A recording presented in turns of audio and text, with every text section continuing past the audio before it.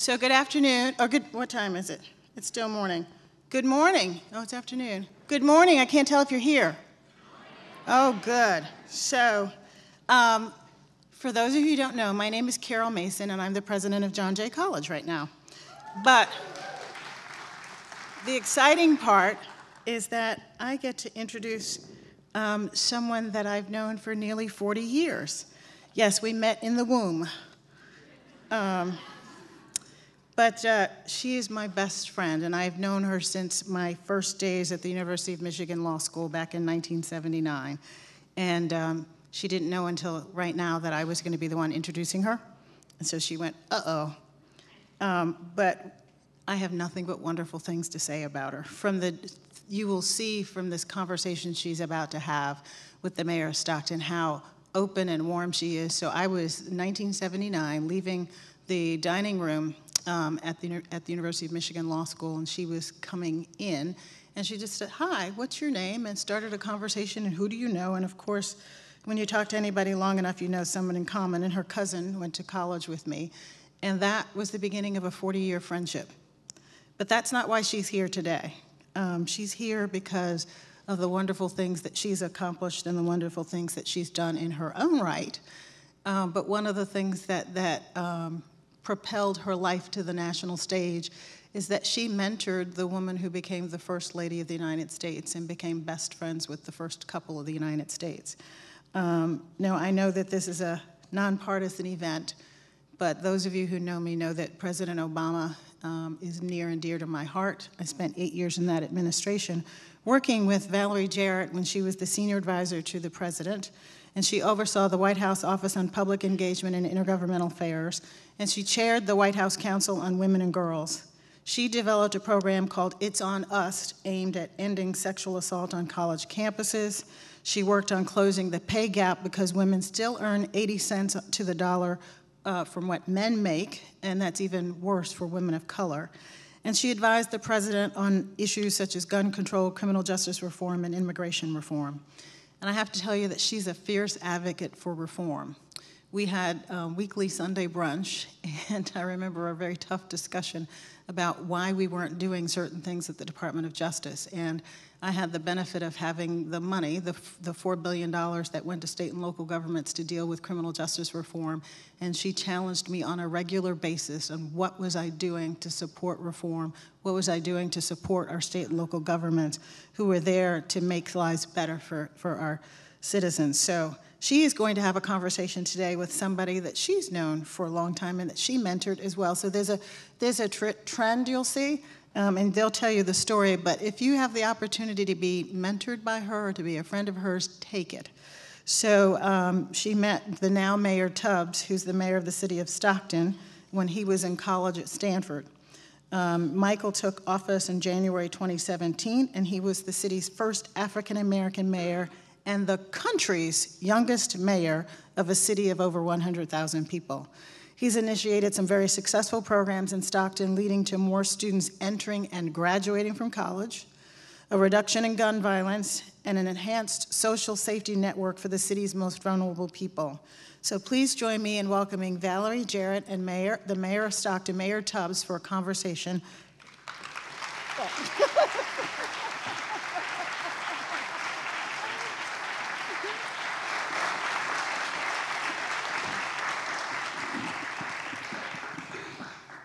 Well, hello, everybody. How are you guys doing? Carol, I should say President Carol Mason. I appreciate that wonderful introduction, and I don't know why you had to tell everybody we've known each other almost 40 years. I've been making things up for a while, and she just outed us both, but it's been, in all seriousness, a joy of my life to be friends with her, and I'm so proud that she has an opportunity to lead this incredible institution and convening once again this conference. So, Mr. Tubbs, I love saying Mr. Tubbs because I knew him back when he was not Mr. Tubbs. I'm delighted to have you here. Not long ago, we had a chance to sit on a stage together, and the table was turned. He was interviewing me. And so now I am delighted to be holding onto the mic and getting to ask the questions. And I didn't tell him what any of them were ahead of time, so it's gonna be fun. But I'll start with a softball. So I always think it's helpful to appreciate vision and leadership, when we understand concept, and what your life was like up until the time we met.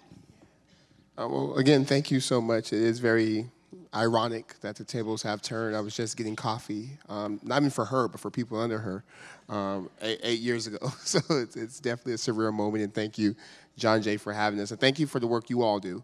I know in Stockton, a lot of people I'm most grateful for are the folks every day who are doing the violence interruption work and pushing us to think about how to make our justice system actually just. But in terms of me, born and raised in Stockton, and a lot of the issues around criminal justice reform are things that are very personal for me, and I think that's where the passion comes from.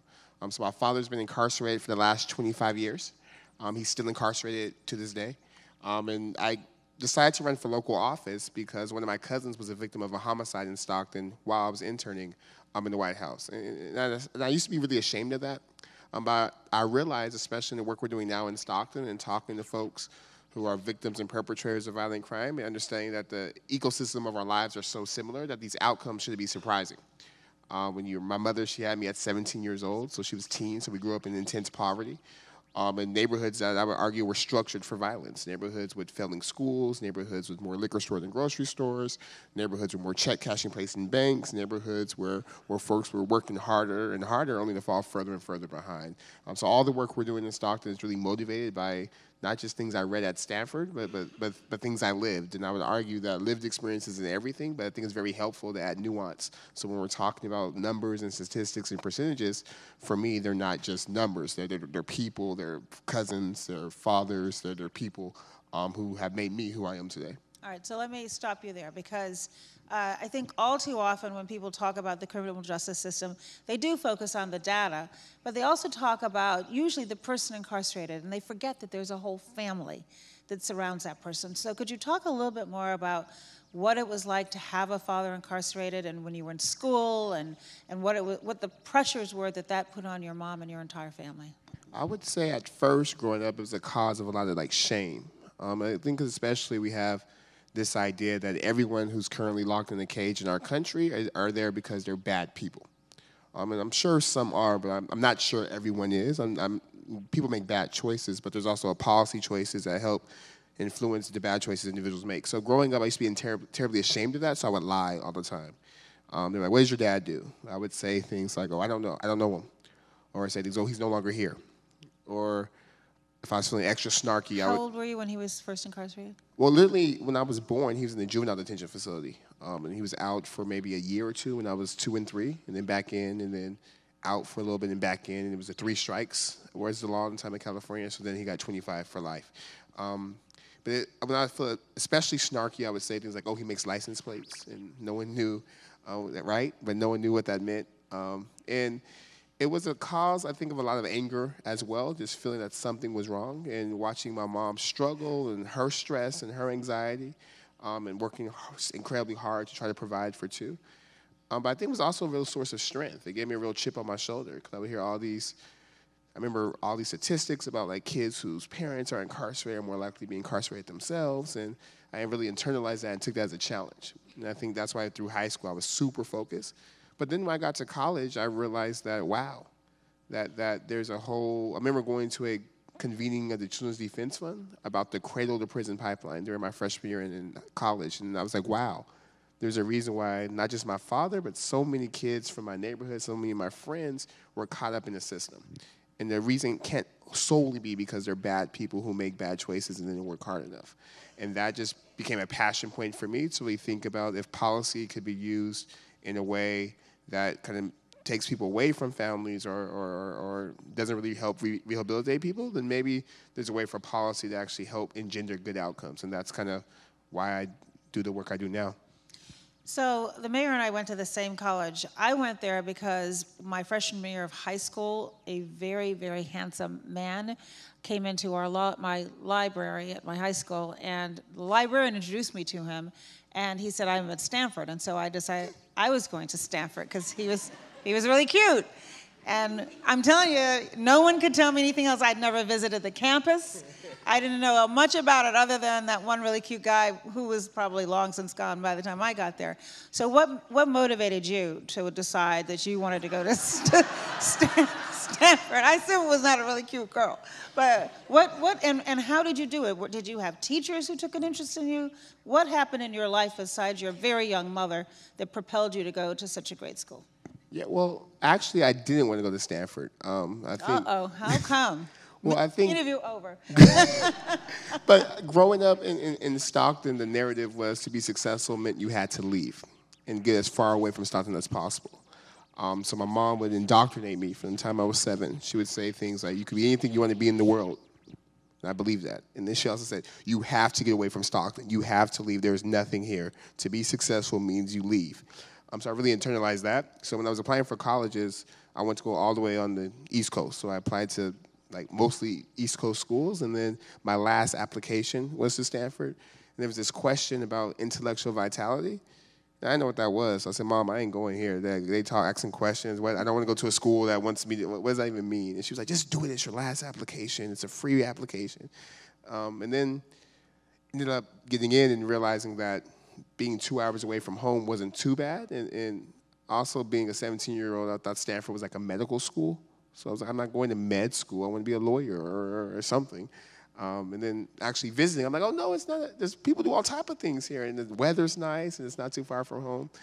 So that's kind of how I decided. In terms of how I got there, very blessed with great mentors. There was one woman in particular. Her name was Carolyn Lawrence, and she was a private college admissions consultant.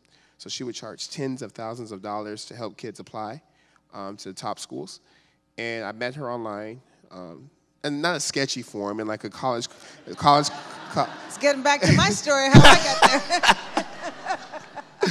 there. A website called College Confidential, and I just sent her a message like, hey, this year I'll be the first in my family to go to college. My mom makes less than $40K. These are my grades. Can you help me? And she just took me on as one of her clients. So she helped me build a college list. She taught me like simple things like, don't apply to college with an email that says love to b-ball. And I was like, why not? Like, I love basketball. Like, why would I not put that on my application? That's me.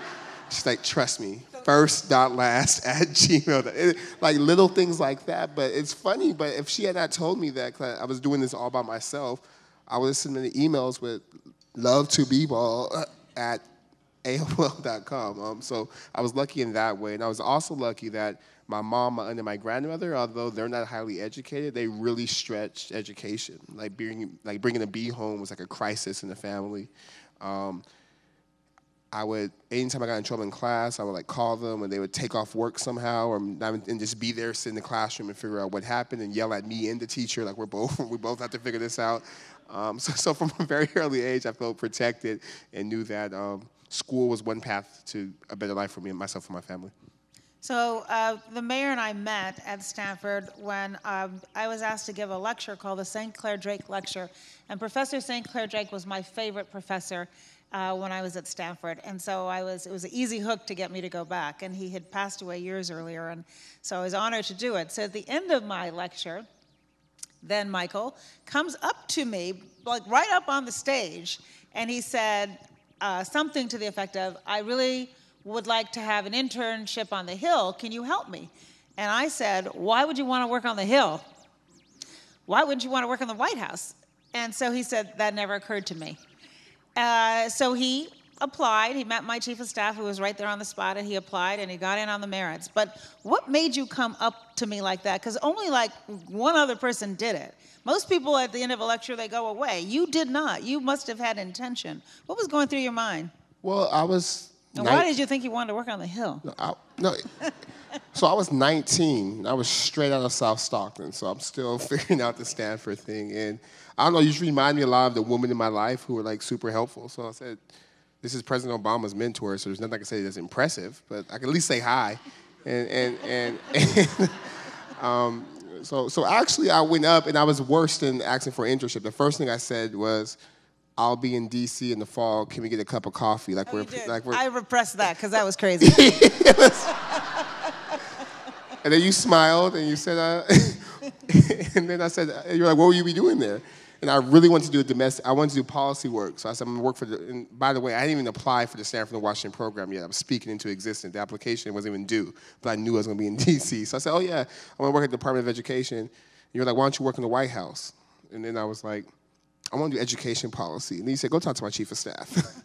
So thank you for your wisdom and your foresight. Because I thought it was a hill. I'm glad to know at least it was a Department of Education. Yeah. I knew it was something other than the White House. So, all right, so you came to the White House, you blew it away. Everybody in your program and around the building was so impressed with you. Tell us, after you finished school, what did you think about doing? And did you always know you wanted to go back to Stockton? Or particularly since your mom had told you, get out of Stockton, what changed that reversed that course for you? Well, I think it was just the timing, honestly. So being there in fall 2010, it was right when the Tea Party had taken back the House. So a lot of the idealism was tempered by this like Washington gridlock and stalemate. And I remember being there every day and seeing just how hard everyone was working and still just trying to push things, but it was hard. But then at the same time, I was on the intergovernmental affairs team, working with the mayors and councils. So every day I would come in and do a memo or sit in on the meeting and take notes of a mayor or council member who were doing things for their cities. And I remember thinking at the time, like, wow, maybe the locus of change in this country is not just national or mostly national, that maybe it's at the local level that you can really move things for 100, 200, 300,000, 400,000 people. So then I said, you know what? My family is still in Stockton, so I want to make sure I use my experiences, kind of my network, to really support good candidates in Stockton so they have the same level of governance that I'm seeing in other cities. Because at that time, like Senator Booker was mayor of Newark, Secretary Castro was mayor of San Antonio. There was like all these mayors. Mayor Nutter was mayor of Philadelphia. Like all these mayors that with some gravitas were like pushing things forward. I was like, wow, really impressive. And then while having that internal conversation, that's when my cousin was murdered at a house party on Halloween. And I think for me, it was going back home and having to actually deal with raw emotions, pain, and anger, and figure out. How old was your cousin? I was 20, so he was 21. And to just deal with the pain, the emotions, and then understand that it was one thing to be successful, but I was like, how are the folks that I grew up with, how are they benefiting from this success? That there had to be a deeper reason around sort of why things had gotten so well for me, other than just me making a lot of money.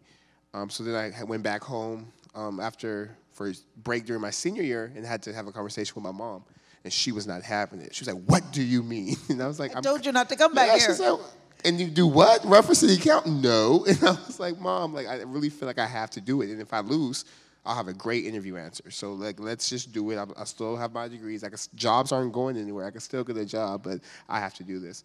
And I think for me, it's been incredibly rewarding because the work's not easy, but just to be able to even change the conversation we're having in Stockton. So it's not that folks are bad people, but there's bad, unjust systems. And we can't control individual actions, but we can control the way all our systems work and how we work together with the goal of actually helping people. Or even the conversation we're having about victims and perpetrators of crime, often being, at least violent crime, often being one and the same. And also just a conversation around investments. Like, where do you want to spend our precious taxpayer dollars, and how do we make sure we get the best bang for our buck? So, again, I'm just incredibly thankful for the tough decision around, because I think it's easy to sit in anger. Like, being angry and frustrated, that's actually easy. Like, it takes no effort. But really figuring out a way to channel that anger was very therapeutic for me, and that was kind of my way of dealing with the grief, I think. And now understanding that not just in Stockton, but cities across this nation, there's so many families, so many cousins, sisters, brothers, mothers, sons who have to deal with that. It makes it even much more special and that much more sacred. All right, one more thing about your bio. So you're sitting on the city council. How many are on the city council in Stockton? 6.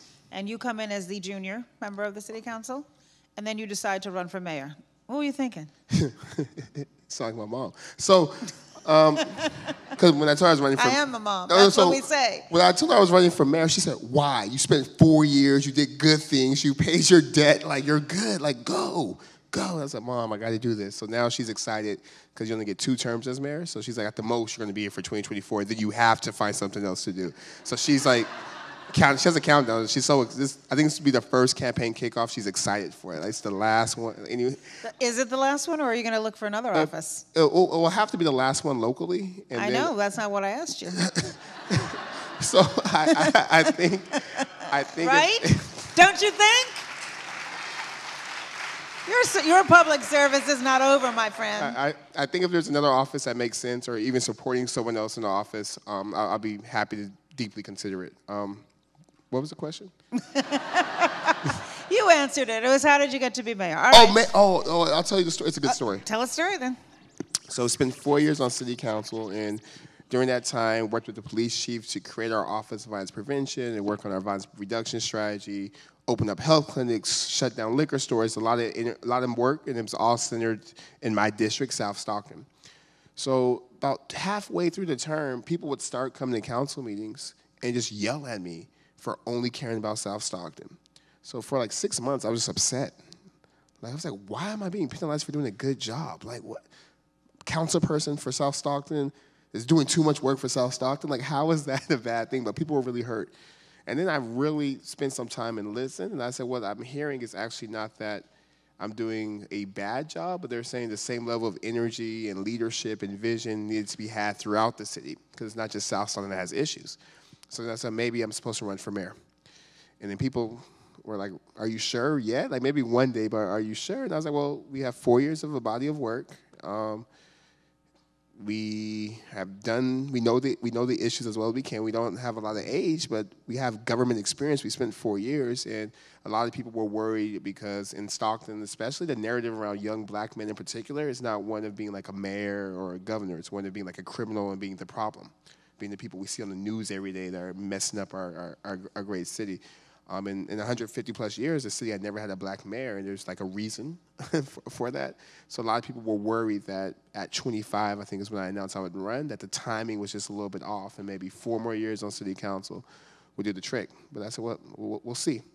And we worked incredibly hard and ran and won, and we've been mayor for 18 months now. Quite a story, right?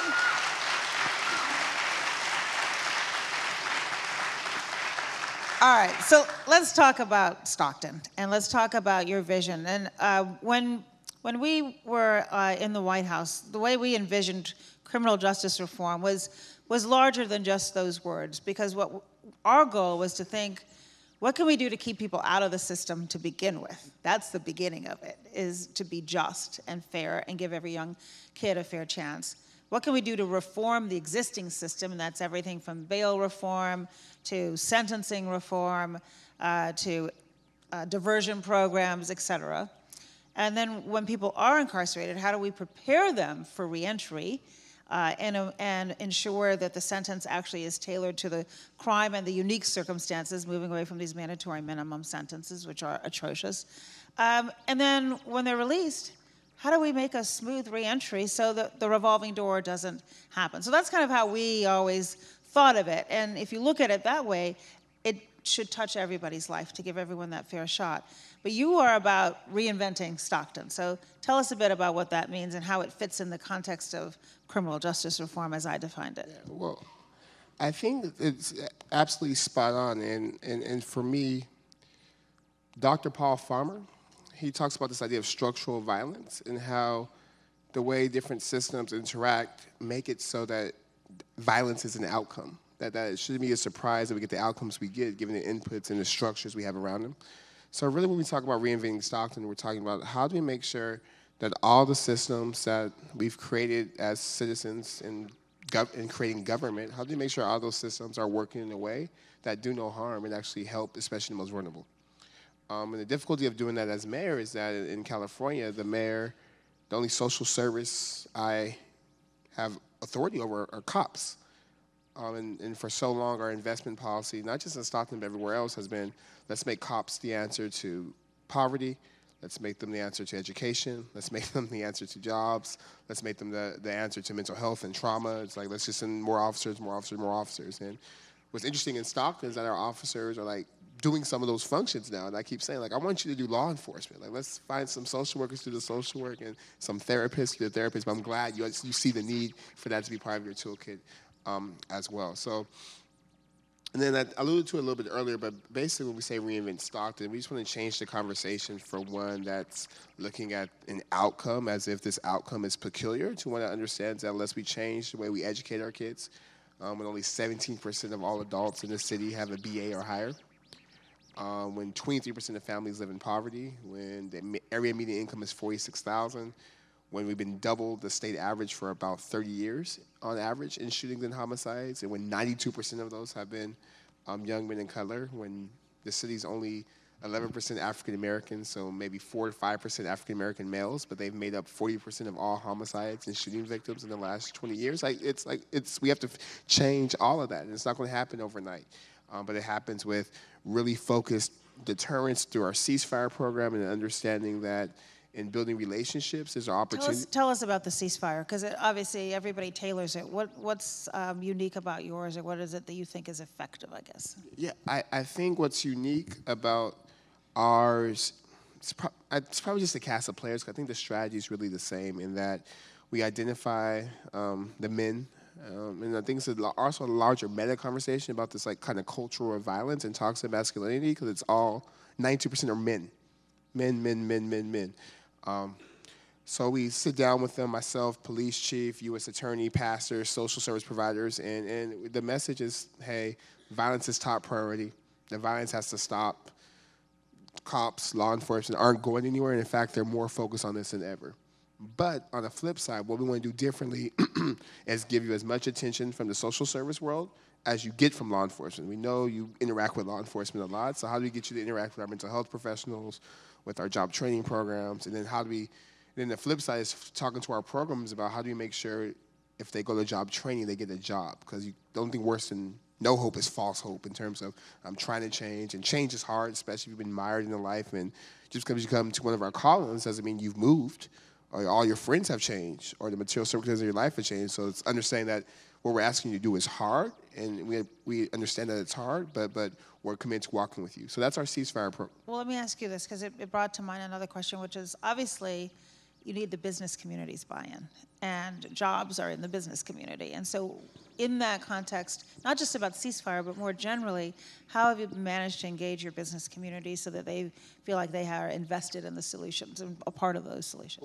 Well, so in January of this year, so in addition to ceasefire, we're also running the Advanced Peace program, which is focused on a smaller number of guys, of just the 25 guys identified through community research and police algorithm statistics that we know are currently actively bearing firearms and likely to be shooters or be shot, and giving them intensive 7 days a week case management, travel opportunities after 6 months, stipend, et cetera. And it was a little bit controversial because of the stipend part, but the business community wrote letters of support. And it came from just sitting with them and having a conversation around, look, you guys, we're a city of 320,000 people, and what's hurting your business oftentimes is our image. And our image is rooted in the reality where less than 1% of our population drives 80% of our violent crime rate. So whether you like these guys or not, they impact your bottom line, because when people are reading articles about the shootings in Stockton and the violence in Stockton, they're not talking about me and you. They're not talking about 99.9% of the people. It's how will we let 200 people shape the perception of our whole city? And what do you have any skin in the game? Like the police chief's working overtime, I'm doing my best, but how can you help? And they've been really energized and motivated. And before that, in 2013, after we exited bankruptcy, we went to the business community and the community writ large and say, well, hey, we have to raise taxes to really create an Office of Violence Prevention that's focused on preventing and reducing violence. And also to add some more officers, because at one point we had the lowest officers per capita of any city in the nation. And they stepped up and said yes and ran the campaign and signed on. So we've been really blessed to have the support of our business community to really think about sort of how do we make it so we actually make reductions, and how is that rooted in evidence, even if it doesn't confirm our own biases or our own assumptions. And I've been really blessed to have a business community that gets that. I think it's because everyone's just tired. Like, we've been dealing with this for 30 years. Like, clearly what we were doing in the past hasn't worked as well as we wanted to, so let's try something new. They're hungry for change, too. All right, so I know a little something about change and a little something about hope, but when you finish your last, it's getting ready to go dark here for a second, though, because when you finish your last term, one of the challenges, of course, is that when you turn the gavel over, you want to make sure that what you've done is sustainable.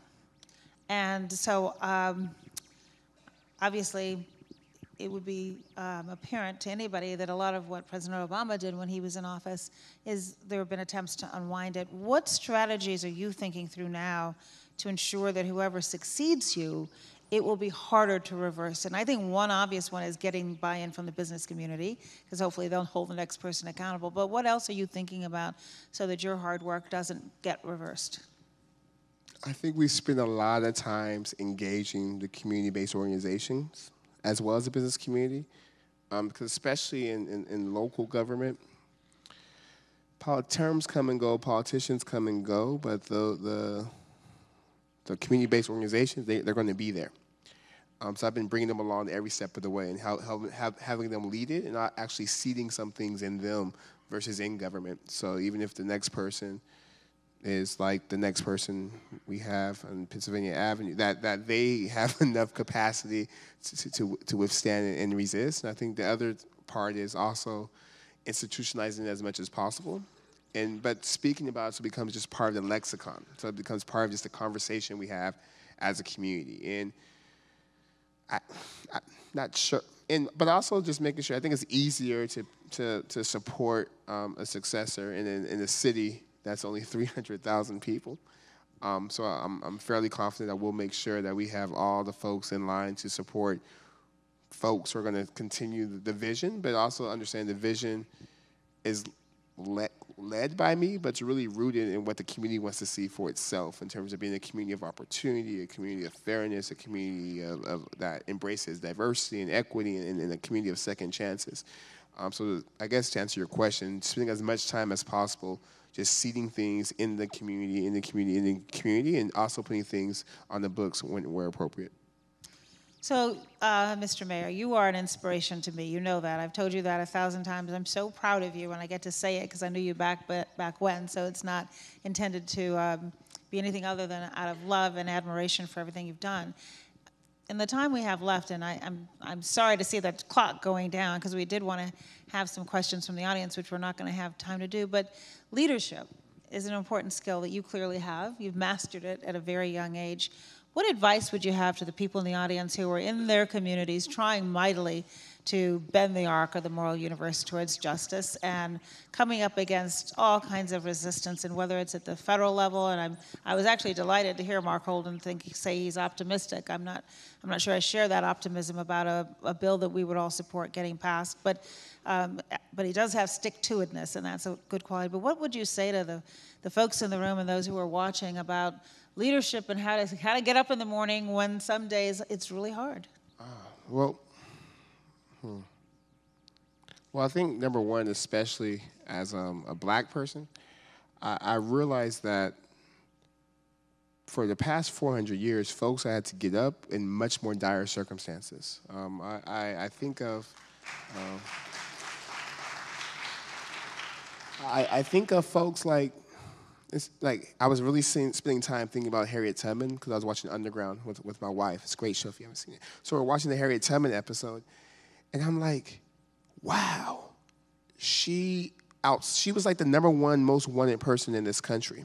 She was like Osama bin Laden in like 1800s, and she didn't go to school. She was also a woman and black in 1800s America, with no Siri, no MapQuest, Did she find the North? and then go back and bring others with her. And I'm like, that's tired. I'm like, okay, if she could do that, Exactly. I could get up and go to this council meeting. And then one of my other mentors is Mary Wright Elderman. And we had a conversation after Tamir Rice incident, and I was feeling really down. And she looked at me and she said, "Do you not understand that it's a privilege to struggle for justice?" And I said, "Huh?" She said, "It's a privilege." And she talked about how she started with the sit-ins at Spelman, and then started to see Head Start and bringing Attorney General Kennedy to see the poverty. And she talks about how over the past 50 years there have been so many gains and so many losses, but she said, "I feel proud to stand in the lineage of folks who have struggled and pushed the ball forward." And then I think the last thing for me is just understanding that The only thing that's guaranteed is that if we don't do nothing, nothing changes. There's no guarantee that everything we do will work. That's for sure. But the only guarantee is if we do nothing, nothing changes. And I think for me now, I have a little bit of degrees. I have a little bit of a platform. Like if I quit, I'll be all right, right? Like me and my family will still have our bills taken care of and eat. But there's so many people I represent who a choice of apathy or a choice of nihilism is like a choice of fatalism is like a choice of almost death, or at least economic death. And for me, it's like, well, if these folks could get up every day and pick fruits for everyone and drive Uber and Lyft and DoorDash and still raise kids, and again, I could get up and go to this council meeting. Ladies and gentlemen, Michael Tubbs.